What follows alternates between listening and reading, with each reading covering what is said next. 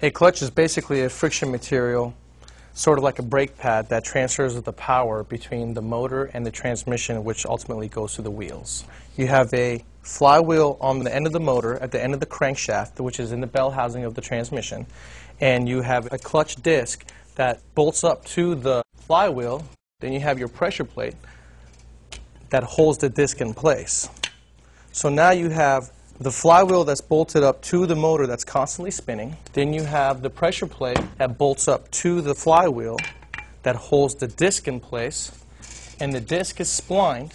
The spline's right here in the middle of the disc that'll go onto the input shaft of the transmission.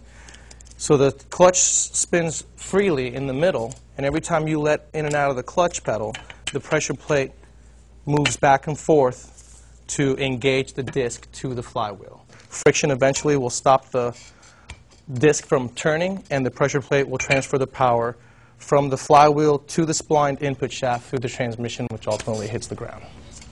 So as you can see, the flywheel gets bolted onto the crankshaft with bolts, and it is stationary with the crankshaft now.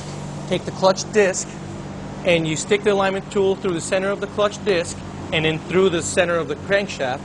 Then you line up the pressure plate onto the dowel pins. You can go ahead and start putting your bolts in. That's the actual motor.